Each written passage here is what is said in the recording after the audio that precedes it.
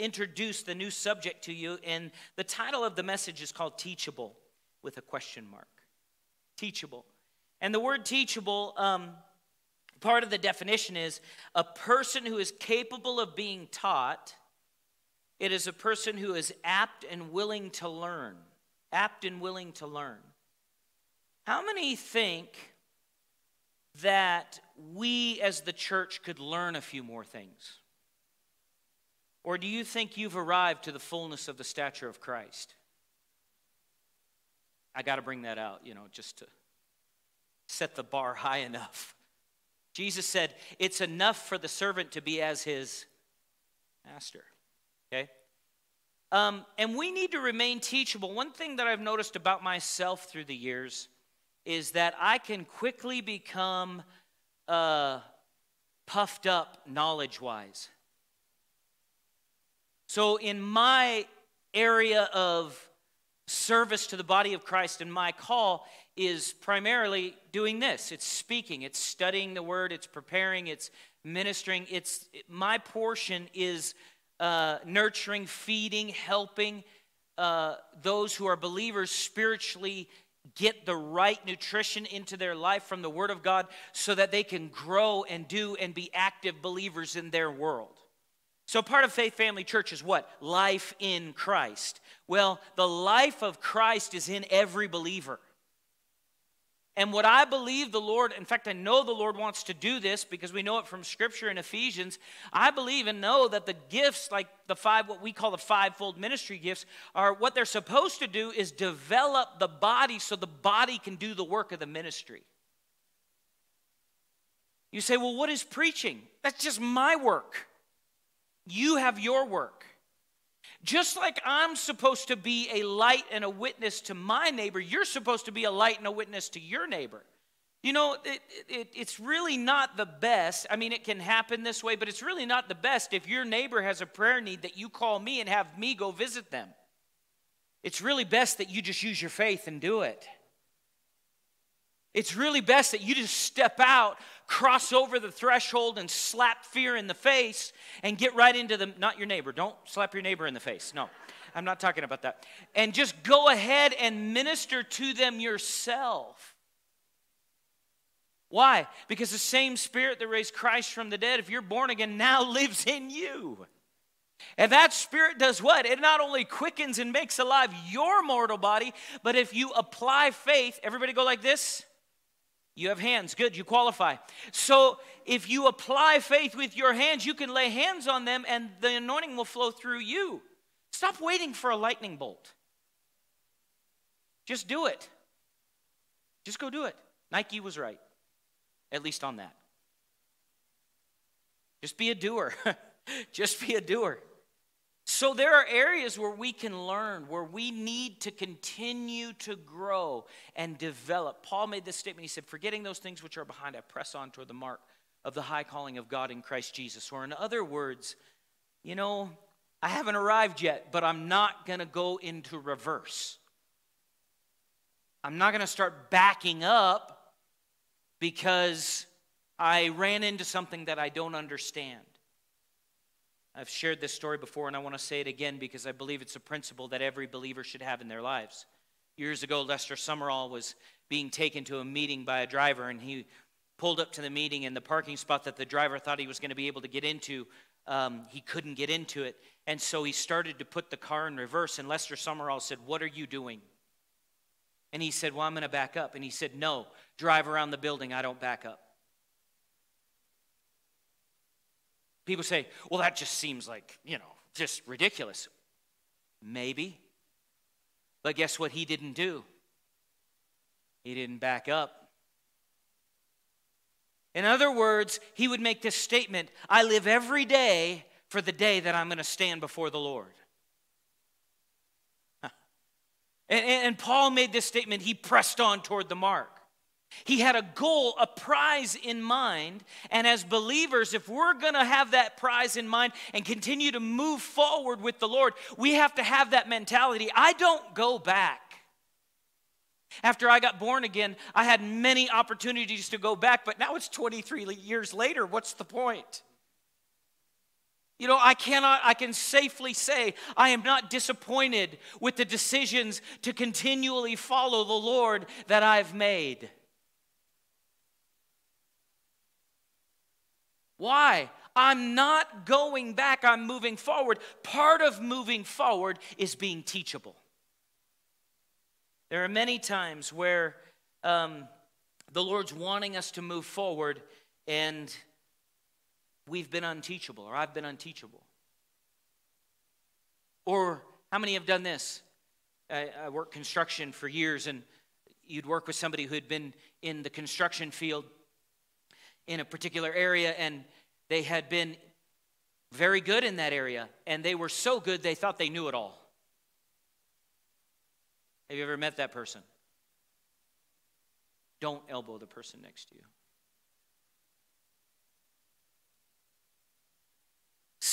Alexander Pope said this, some people will never learn anything because they understand everything too soon. Henry Kaiser said this, he said, I make progress by having people around me who are smarter than I am and listening to them. And I assume that everybody is smarter about something than I am. Isn't that good? How do you know if you're closed off? So when it comes to being teachable, and this could be applied in many areas. Brother Hagin used to say this to us all the time, Kenneth E. Hagin. He'd say, the more I learn, the less I see I know. In other words, if you have a God that you've totally mentally figured out, you don't have Jehovah.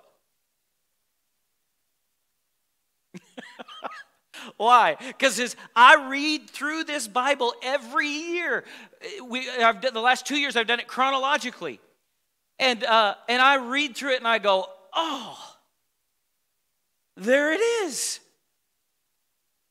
There it is. I read through it and go, oh, Lord, you are amazing. And he says, yes, I am. See, and that's not even an arrogant statement because it's just flat true.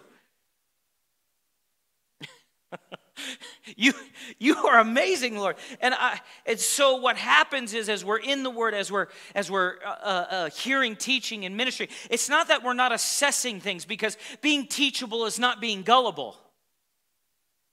It's not that we're not looking at things, we're not weighing what's being said against the Scriptures and against the Holy Spirit within us, but it is that we are open and pliable. A teachable person is a pliable person. If you constantly find yourself being resistant to everything except your favorite doctrine, I got like a little bit of a come on that one. Come on, Pentecostals and or Word of Faiths or Charismatics or whatever you want to say. I don't care what brand you have on your arm. It doesn't matter to me. How many know that we could learn something from the Baptists?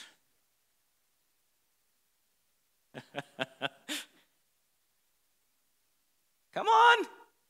I've met some Catholics that would put Pentecostals to shame. There was one lady, I don't remember her name, but they called her the Flying Nun. My grandparents went to the Episcopal church here in town, and they had a minister there named Father John. He's not there anymore. He's actually a missionary in Africa now. Do you know he was baptized in the Holy Spirit with the evidence of speaking in other tongues? Do you know he cast out devils? Do you know he laid hands on the sick and watched them recover? In a robe. With a collar turned around. Because you know why? God doesn't care about that. He cares about the heart and the faith coming out. Amen? In other words, how many know that love triumphs over all? It never fails. God's love doesn't.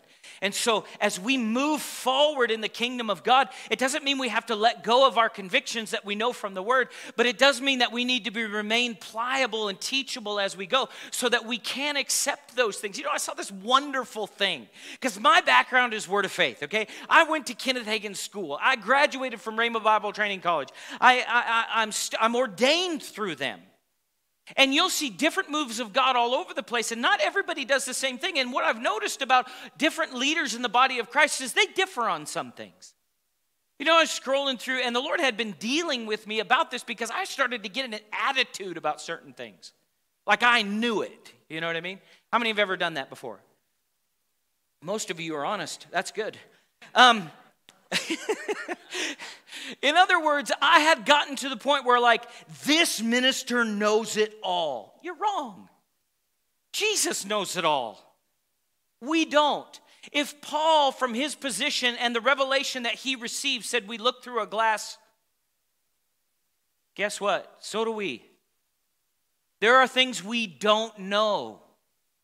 There are just things we don't know. So we need to be pliable and walk in love and teachable. I saw this was so wonderful. I love it. And so I started to listen to people that I thought that I had disagreements with. And you know what I found out more than anything? I agreed with them on more than I disagreed with.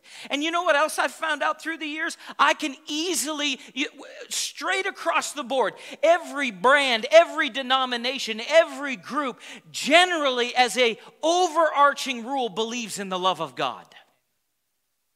And what can we agree on? Amen?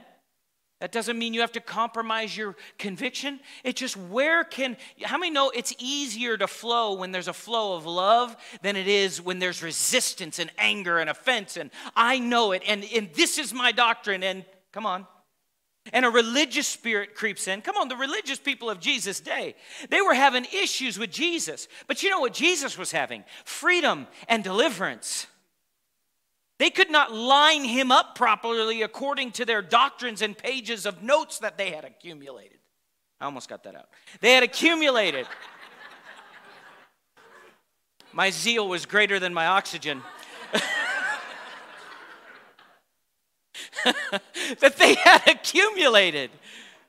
But you know what they couldn't get? Freedom for people. Freedom for people. We want freedom for people. And I love this word, and I stand by this word, but I do not know it all. How many could admit you don't know it all? Okay? But I saw this on Facebook. I'll get to it now. Kenneth Copeland and Bill Johnson together. Kenneth Copeland was blessing Bill Johnson, praying for him. Why? Is it going to do us any good to fight each other? Paul said this. He said, you're saying I'm of Paul, I'm of Apollos, I'm of Christ. Listen, if the minister is God's, they're yours. That's what he said. Now, why did he say that? Because as a minister, we're called and anointed to minister to the body. And if God can get it to us and through us, it can help somebody. And so they're all yours. Do you know I read Billy Graham stuff? You know who I like? I love them all. But have you ever listened to Ann Graham? Oh, man, she's a fireball, man. And you know, we may disagree on things, but I can learn from her. So this is where this came from too. This is part of this right here. This is part of where this came from. Years ago, I was sitting in class at Rhema, and Brother Hagin was sharing along these lines of being teachable. And he said this. He said that he was in a service, because most of you know this, but maybe some of you don't. Brother Hagin was famous for Mark 11, 23 and 24. Whatsoever things you desire, when you pray, believe you receive them, and you shall have them. Whoever shall say unto this mountain, be thou removed, be thou cast into the sea, does not doubt in his heart, but believes those things which he says, he will have whatever he says, right? And people have come against that for years. You're the blab it and grab it, the name it and claim it, the, name it and frame it, all this other stuff. And so he was famous. Well, he was in a service where this minister was attacking that. And how many know it's a bad idea to attack Jesus? Okay, just moving on. Anyway, so Brother Hagin said in that moment, he almost shut that preacher off. How many have done that before? I've done that. I raised both hands. I just almost shut him off. But he didn't. He remained pliable and he remained soft and he didn't get offended. And he said about 10 minutes later, that man answered a question he had about the Bible for 20 years. In other words, if he would have shut him off, he would have missed the answer. Let me ask you something. Would God give you an answer through somebody who offended you? Oh, yeah, he would. He's just like that. It's a good opportunity for us to be what? Humble and teachable. So let's give one scripture here in Proverbs chapter 1. I almost got out of my introduction, but that's okay. This is a foundational scripture for this series right here, and I just want you to hear it. And Judy, if you come, or whoever's coming on keys, you can come. We'll wrap up here. Praise God. Proverbs chapter 1, verse 7. The fear of the Lord is the beginning of what?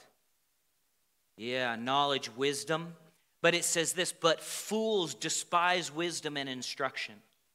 So I don't want to be a fool. Do you? I don't know anybody that does. But the fear of the Lord is the beginning of knowledge. In other words, the reverence, the awe of God is the beginning of knowledge. There should be something in us that goes, Lord, I submit to you. You are my everything. Lord, you have all the answers. You are the maker. You are the creator. You've put it all together. And I thank you that you, as I honor and reverence you, it is the beginning, the door in, the gate in to wisdom.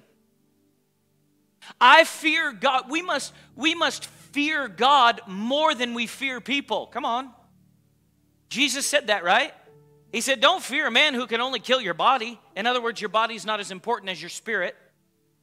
I'm not saying it's unimportant. I just said it's not as important. He said, fear God who could throw your body and your spirit out into hell. But don't fear man. All they can do is kill your body. That's all they can do. Listen to this in the Amplified. It says, the reverent and worshipful fear of the Lord is the beginning and principal and choice part of knowledge. It is the starting point and its essence. But fools despise skillful and godly wisdom, instruction, and discipline. You know that word talking about instruction has to do with discipline. We'll get into these next week. But it says this in the Passion Translation. How then does a man gain the essence of wisdom? We cross the threshold of true knowledge when we live in obedient devotion to God. Stubborn know-it-alls will never stop to do this, for they scorn wisdom and knowledge. They scorn wisdom and knowledge. Come on, for me, when I got born again, I had to make adjustments, changes in my life in order for the establishment of the resurrection within me to begin to germinate in my heart and spring forth into shoots out from me of fruits of righteousness. Something had to change in me. I had to go from the place of dealing with my problems by lighting up marijuana versus, well, maybe I just need the wisdom of God and the baptism of the Holy Spirit. I heard preachers that were willing to make statements like there's no high like the Most High. And that spoke to me. Why? Because I had been high. I mean, I was low, but my head was out there. In other words, I found out what? I found out that God had equipped me to walk through life with not needing any of the world's way of coping. I don't need coping mechanisms. I've got a resurrection mechanism. I've got the person of Jesus Christ on the inside of me. And so when it comes to my family, when it comes to my marriage, when it comes to ministry, when it comes to family, when it comes to dealing with church family, when it comes to government, when it comes to money, when it comes to anything that's in my life, I have a deposit of the one who conquered all of hell living on the inside of me that by faith I draw from in reverential fear and honor of him and begin to apply that to my life by word and by deed. See, my first thought in a problem is no longer, what are we going to do? Or I don't want to deal with it, so I'm just going to go drown it. No. I go, Lord, you're with me. Thank you. Thank you that you're with me. Thank you that your promises are true. Thank you, Lord, that you said that if I would submit to you and resist the devil, he would flee from me. Come on, look that up sometime. It means to run from you as in terror. The devil is afraid of you if you're born again. I said,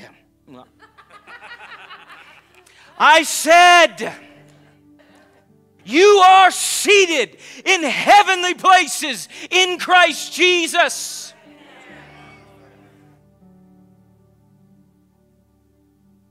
You've got the resurrection in you. If you're born again, let him out. Let him out. Stand with me, please. You say, preacher, why do you got to get so intense about it? It's not me. It's the Holy Spirit trying to get your attention.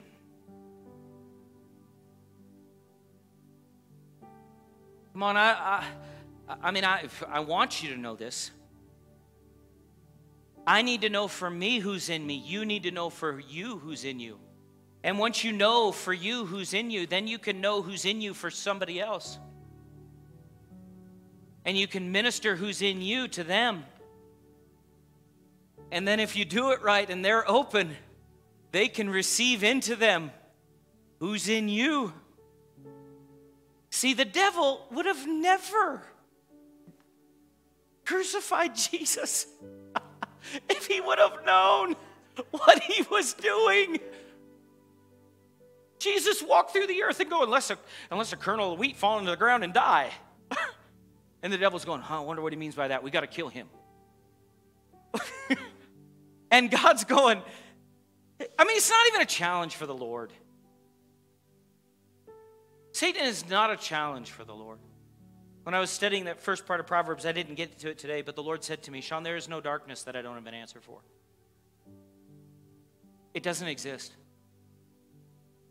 Jesus went to the very depths of hell. He walked right through all the bondages that are filed away and cataloged in hell. And he went, got it, got it, got it, got it, got it, got it, got it, got it, got it, got it, got it, got it, got it, got it, got it. We can beat it, beat it, beat it, beat it. He didn't, there's nothing Satan has. People say, well, but it feels like it is here. I know that's because we're just on this side of it still. We need our minds renewed. Come on, your past abuses, we even talked about, guys, listen, the Lord, if you'll be open to let him down into the crevices of those areas where you're afraid to let anybody go, if you'll let the Holy Spirit go there, he will fix you. Every head bowed, every eye closed. If you're in this place and you don't know the Lord, you've never made him, you've never received Jesus Christ into you, you've never received the Spirit of the resurrection, the one who created you longs to live in you. And he came and was crucified and was buried and raised again on the third day so that he could make you his home again. And you're hurt, you're depressed, you got things inside that are just not right, and you've tried to drown them and it doesn't work. You need this resurrection power within you. Or maybe, yes, you know that you've known the Lord, but you've walked away from him. On either of those, I just want you to raise your hand where you're at, because I'm going to pray with you. Don't be hard against the Holy Spirit. Just do it. Be brave. I'm not going to ask you to come up here.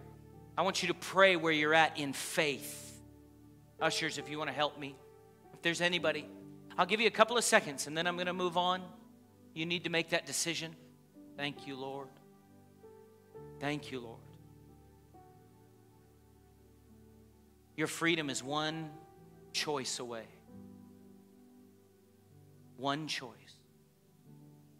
So wonderful. Yes. Thank you, Lord. Thank you, Lord. Thank you, Lord. You're so good to us, Father. Is there anybody? Thank you, Lord. Thank you, Father. Okay. Praise the Lord. Father, we just honor you and bless you. Lord, I thank you that you are ministering to your people. Your word has penetrated us. Father, we will be doers and not hearers only. Lord, as we go forth, as we continue to move in deeper relationship with you, we thank you, Father, that you are uprooting things out of us in our soul that need not be there. Our lives will never be the same. I want to declare this. I just want you to agree with me. I think you will. Father, we just declare in the name of Jesus that this city is going to see the body of Christ rise up. Lord, listen to me, guys. It's going to have an effect through the governments.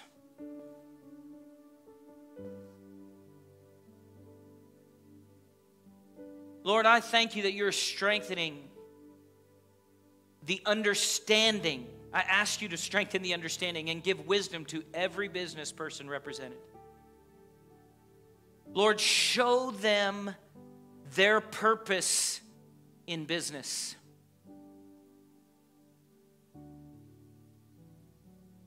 Lord, every ministry, every minister, every church in this city, Lord, we desire that we go higher. Come on, let's just do this just for a second here. We just speak blessing over our brothers and sisters in Christ. Lord, we reject and resist, Satan, we resist your offenses, your unforgivenesses, the hurts, all of those things. We reject that stuff and we walk in the love of God. We bless them. We bless them in the name of Jesus. Lord, if they disagree, if there's a disagreement or a hurt or some sort of offense, Father, we pray blessing on them in the name of Jesus. We do not speak against other ministers or ministries, Lord, but we bless them. We thank you for it in Jesus' name. And we purpose to keep our hearts right, to watch you move in our lives. Thank you, Lord, for doing miracles today. Thank you, Lord, that miracles don't stop because we leave this building. Thank you for healing bodies today, Lord. Thank you for touching minds today. Thank you for joy. Come on, some of you just need to smile. I mean, God's in you. Joy unspeakable and full of glory. You're so good to us, Jesus. We love you. We honor you. We bless you. You're faithful to us. And we say, bless your name. And Lord, I bless these people in Jesus' name. Everybody said, amen. God bless you guys. Have a great week.